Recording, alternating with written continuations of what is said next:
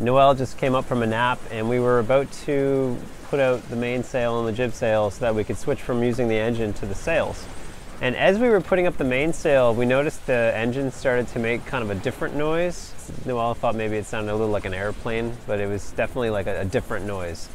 And I looked down and there's a lot of white smoke coming out of the engine. You know, and sometimes there's smoke coming out, but I wasn't sure what that meant.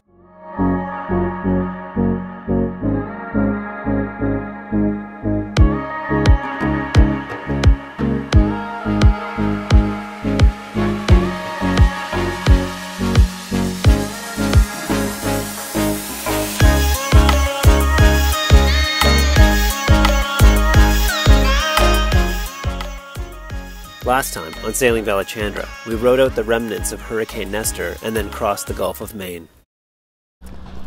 We tried to leave Portland, Maine this morning. We were on a mooring ball overnight and there was a lot of heavy wind and we knew that the sea state would be increased. They predicted about 2-meter waves. We left the mooring and sailed out into the channel and we could see waves breaking on the rocks. We thought the sun was kind of shining on the water ahead of us. We thought maybe that's waves breaking out there. So this little fishing boat came up beside us and started going out the channel too. We got past, I guess, the last entry markers and we went right into 30-foot waves. I mean, it was intense, massive waves. And they were just about at the breaking point with about 7-second intervals. It was scary. We took a few of those big ones, just going up and down a mountain. We didn't catch it on camera because we were too busy handling the boat. The fishing boat got ahead of us. He went out a little ways and he gave up. He said, no way. And he turned his boat and went back. So we said, okay, yeah, no, we're gonna spend the day in Portland. We got our diesel jugs. We just filled up our water. Brought our dinghy into 4 Points Marina, spelled F-O-R-E. Nice little marina, lots of space. Cost us $20 US to tie up our dinghy there for the day. And yeah, we're just gonna go fill up these diesel cans and grab a bite to eat and a coffee or whatever and just kind of see what Portland has to offer. Hopefully we'll get out of here tomorrow morning.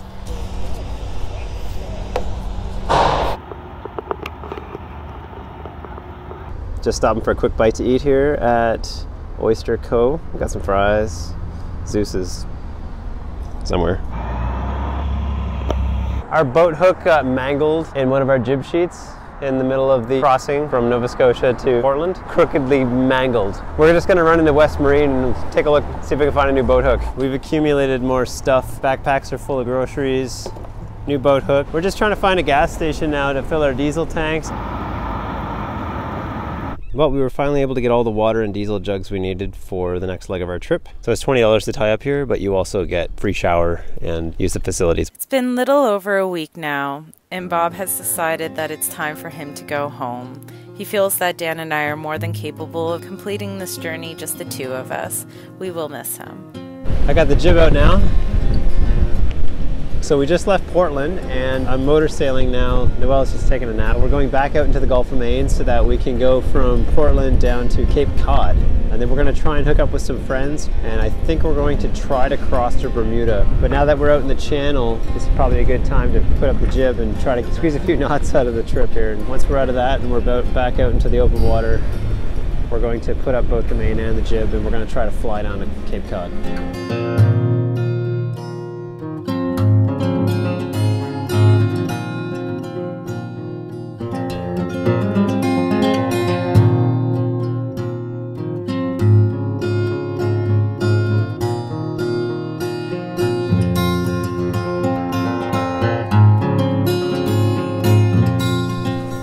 So Noelle just came up from a nap and we were about to put out the mainsail and the jib sail so that we could switch from using the engine to the sails. And as we were putting up the mainsail, we noticed the engine started to make kind of a different noise. Noelle thought maybe it sounded a little like an airplane, but it was definitely like a different noise. And I looked down and there's a lot of white smoke coming out of the engine. You know, and sometimes there's smoke coming out, but I wasn't sure what that meant. We noticed that the boat speed had dropped quite a bit. I'm hoping that it's nothing serious, or maybe just overheated, or maybe we have something wrapped around the prop. I don't know. We're just gonna sail for a while and let the engine cool down, then I'm gonna check it out and check some fluids and have a look at it and see if I can figure out what's wrong with it. But we plan to sail all night and then all day tomorrow, so as long as the wind doesn't die, we should be okay without the engine for now.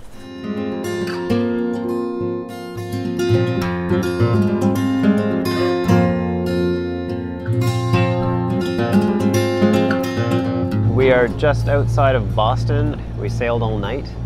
Went out way past where all the lobster traps and crab pots and all that stuff are. And now we're just coming in, crossing another shipping lane into the Boston area. Hopefully there's a place in Cape Cod where we can tie up, because there's supposed to be some pretty nasty weather coming through tomorrow, and we want to be safe and secure before that hits.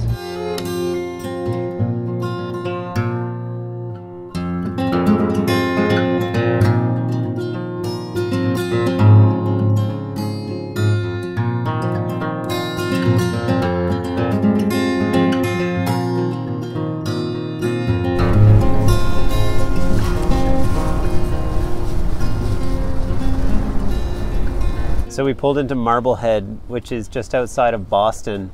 Marblehead's famous for the Marblehead to Nova Scotia race. A lot of my friends back in Halifax have done this. This place was a good place to find a good mooring ball, and there's quite a few of them here. We were going to meet friends in Montauk, but I think they changed their plans. We're still going to head that way, go through the Cape Cod Canal, and make our way to Bermuda. Probably in a few days when this weather clears. But what we've got right now is a pretty bad storm. It's going to be pretty intense tonight. They're calling for up to 50 knots of wind tonight. But we've got a pretty solid mooring ball here, and we're fairly well protected here near Boston, so I think it was a smart move for us to come in. During our passage, our engine lost a lot of power. We were motoring just outside of Portland, and it started to sound funny. We started sailing at that point, so we kind of ignored it, but then we turned the engine back on when we got closer to this area and realized that we had still quite a bit of power loss. And there was a lot of white smoke coming out of the engine. This morning, I took the phone, I put it on the boat hook, and I stuck it under the water and had a look at our prop. It looks like we have a lot of rope or fishing line or something wrapped around our prop, and it's pretty bad. So before we leave here, I've got to put on my wetsuit, get in the water, and go cut whatever is around the prop off of there. Stay tuned. You're going to see me diving in cold, frigid North Atlantic water to cut stuff off of our prop.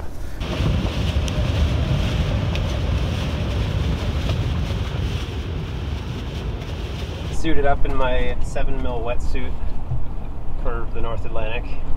I'm going to get in the water and I'm going to try to cut whatever's around our prop off. It sucks, it's like November 1st.